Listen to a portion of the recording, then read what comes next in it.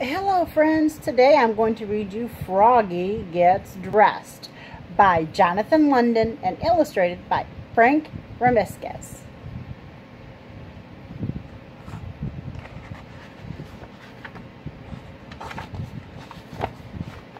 It was cold. Froggy woke up and looked out the window. "Snow! Snow!" he sang. "I want to play in the snow."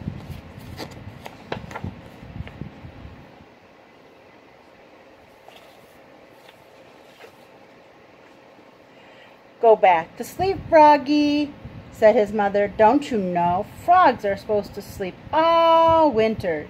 Wake me up when the snow melts." Mom doesn't sound happy that he's awake, does she? "No, no," cried Froggy. "I'm awake, awake. I want to go out in the snow and play."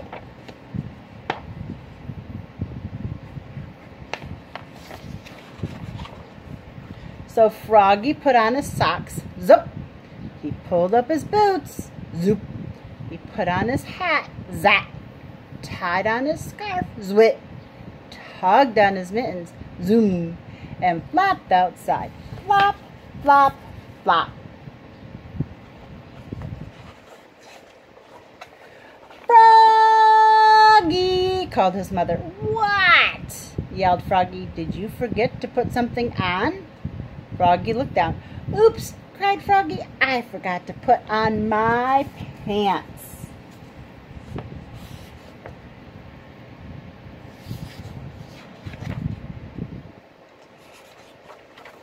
He flopped back inside. Flop, flop, flop.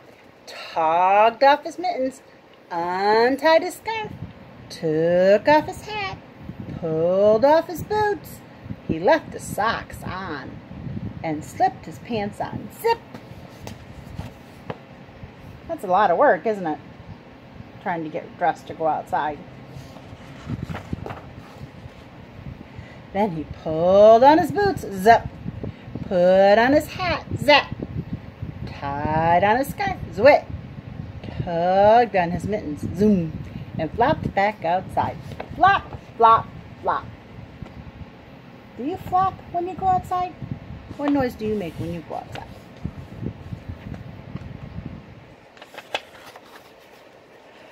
"Froggy!"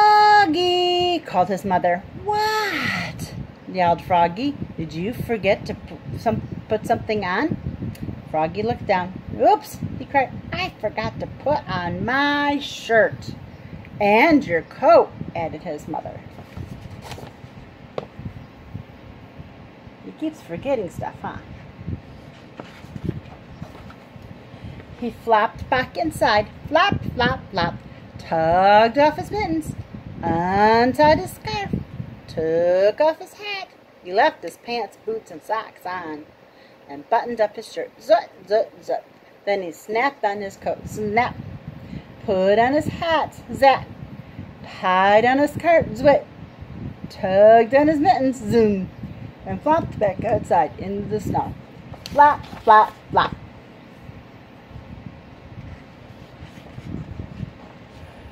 "Froggy!" called his mother. "What?" yelled Froggy. "Did you forget to put something on?" Froggy looked down. He had on his mittens. He had on his scarf. He had on his coat. He had on his shirt. He had on his pants. He had on his boots. He had on his socks.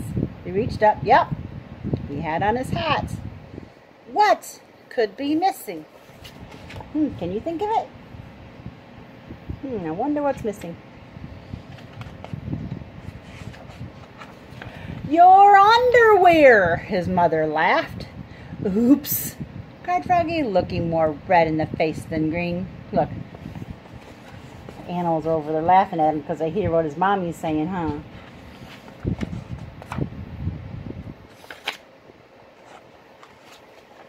He flopped back inside.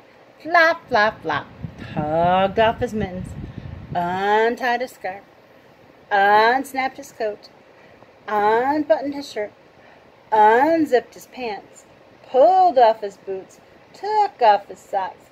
He left his hat on and slipped his long johns on with a zap of elastic.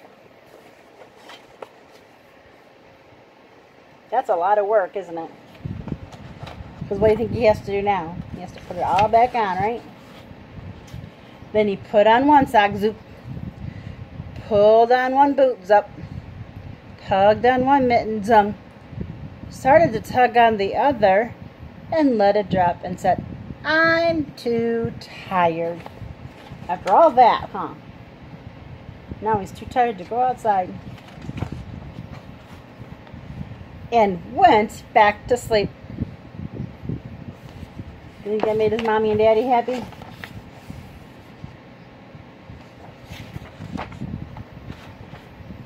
Good night, Froggy. I hope you enjoyed the story. Have a great day.